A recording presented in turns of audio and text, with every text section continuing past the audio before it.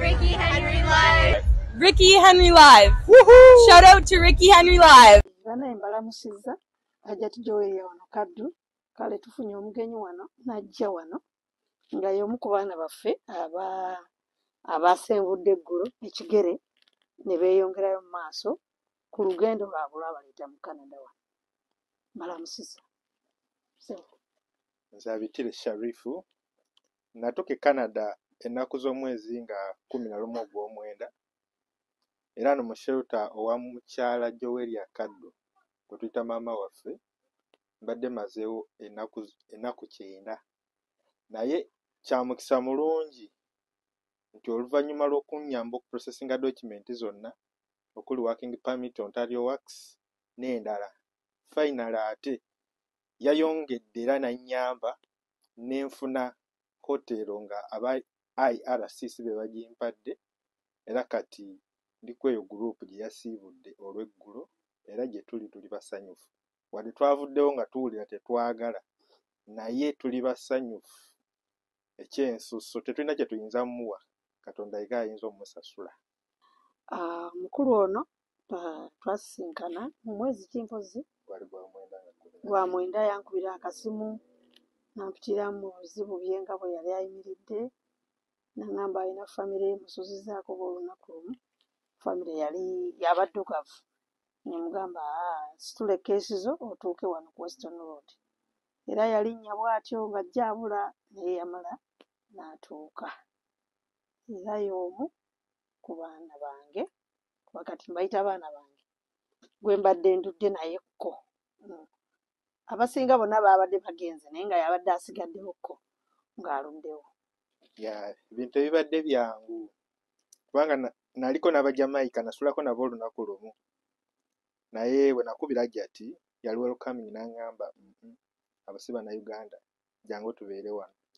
Gurupu yonna ebadde ejja ng'egenda naye nga nze nemeddewo osanga Katonda abadde ne pulaani nnungi era nabadde ndi awo nga baŋŋamba ate kati ogenda mu kifo ekirala kyo nabadde saggala kgenda kubanga no tubadde nga famire nga buli kimu tukifuna twogera Luganda naye ku lwanteekateeka za Mukama era nabadde sobola kisitoopinga ne tujoyininga abagenze emissaga era nze nga eyakulembedde gurupu eyagenze emissaga siyinza kwerabira kwebaza management ya Uganda Muslim Association ekulembebwa mukyala Joy Kaddu ku kyonna kyatukoledde ebbanga lyatukuumye Katonda amuwe omukisa byonna byakola.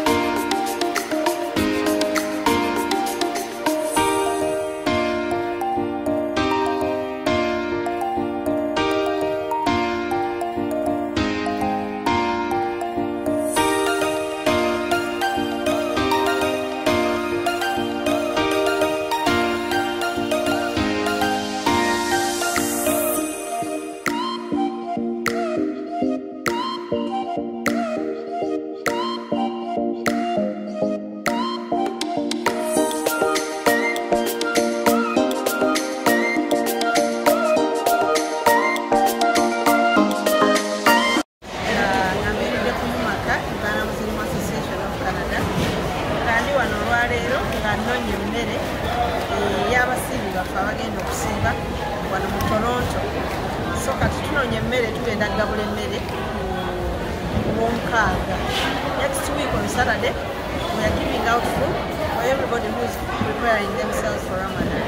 We're gonna give it out at from 1945 Western Road. So be there on time. At the same day we're gonna have Darasa. So from Darasa we will give out the food to our members in Uganda Muslim Association. Thank you so much.